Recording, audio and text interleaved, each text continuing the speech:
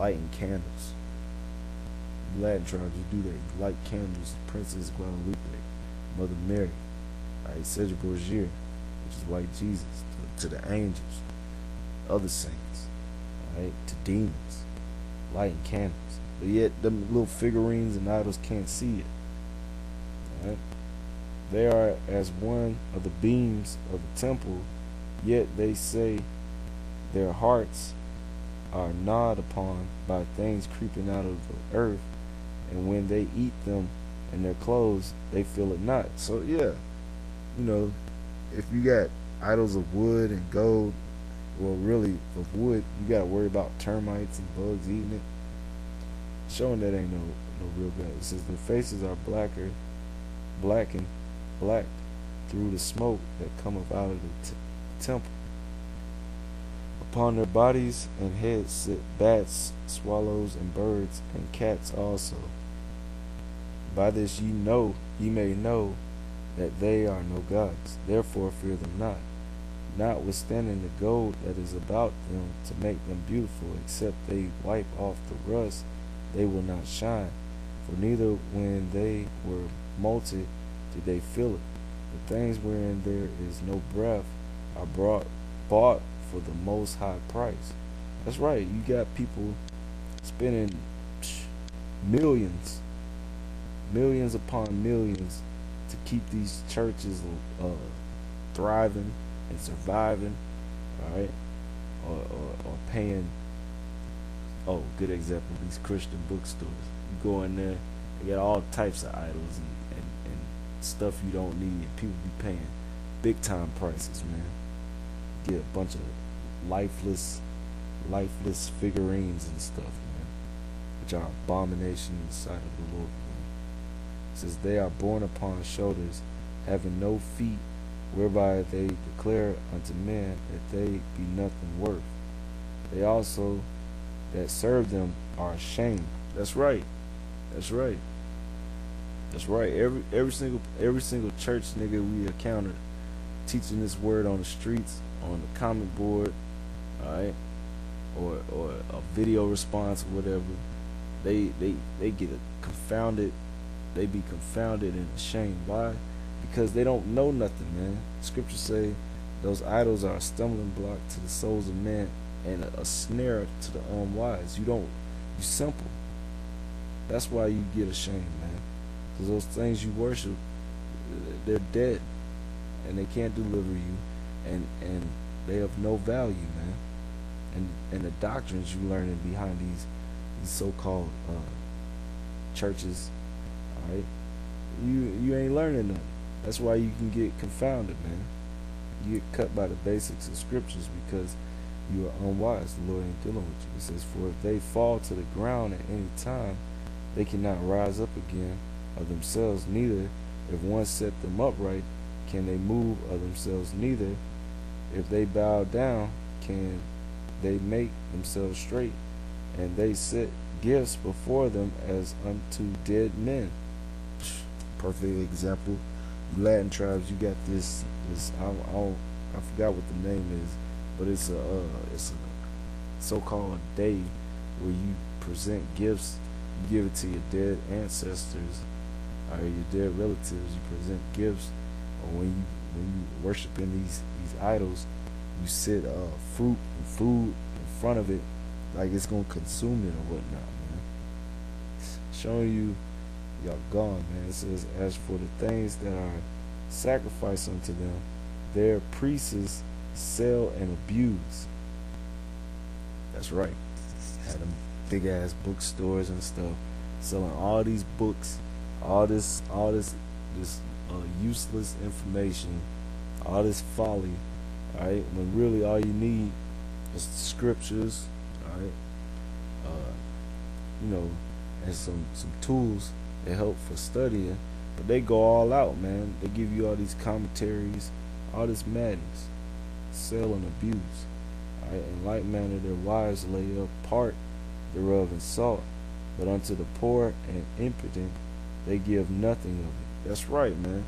Because when people really in need, all right, and they go to these churches to get help, pastors, you shit on them, man. You shit on them. okay? And the Lord gonna deal with y'all about that, man.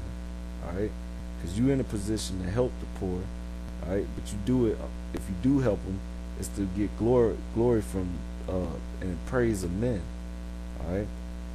But when somebody's poor and need and aid and they need help, y'all shit on them, man. So the Lord gonna destroy y'all. All right, it says menstruous women, meaning women on their rag, on their period, women in childbed, eat their sacrifices. By these things ye may know that they are no gods. Fear them not. Get that precept real quick.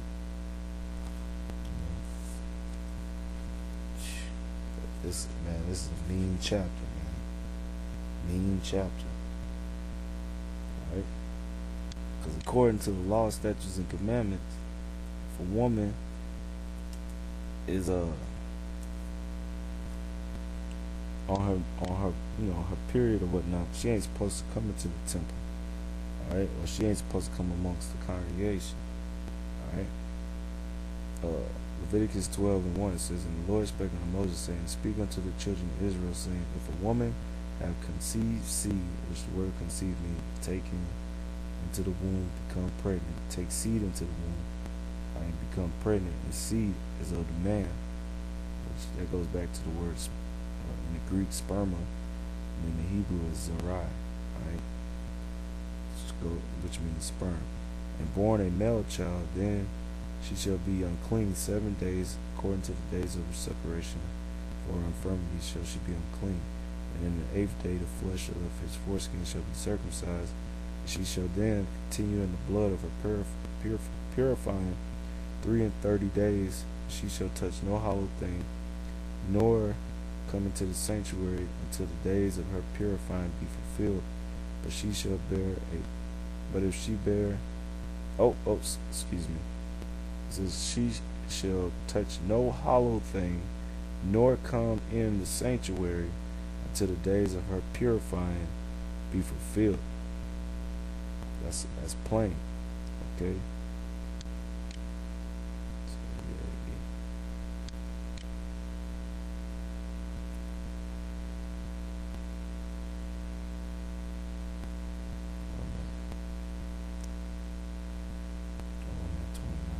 Okay. Alright. So back to Baruch chapter 6, verse 29, which is the letter of epistle of Jeremiah. Alright, or the letter of Jeremiah. It says, menstruous women and women in childbed eat their sacrifices. By these things ye may know that they are no gods. Fear them not. Basically, that's a proof that these churches, the Most High ain't in there, because when women are on a menstrual cycle or recovering from childbirth, they supposed to be separated from the congregation, meaning they ain't supposed to be amongst people like that. They supposed to be separate because they're unclean. Alright, as long as they put apart for their separation. But in these churches, you got women in there all the time. They could be bleeding, alright, because if you ever clean the bathroom, you might find bloody tampons in there and everything, man. That's totally unclean. Alright? So that shows that the Most High ain't in these churches, man. Verse 30, it says, for how can they be called gods? Because women set meat before the gods of silver, gold, and wood. Meaning, showing that these women that's teaching, alright, because, today, we don't do sacrifices, right? Because we really call Jesus Christ, whose name in Hebrew is Yahushua. He was the ultimate sacrifice for Israel. So when he was crucified and resurrected, he was the laws on sacrificing animals was fulfilled. So we don't do that anymore, okay? To atone for sins, all right? But what did the priest do? That was a service unto the Heavenly Father. But it says right here, because women set meat for the gods of silver, gold, and wood, and the priests, they would do the sacrifices, which was setting meat on the altar and whatnot, or do the service. So if women are trying to in a position of a priest or operating in the service of of God, then they're not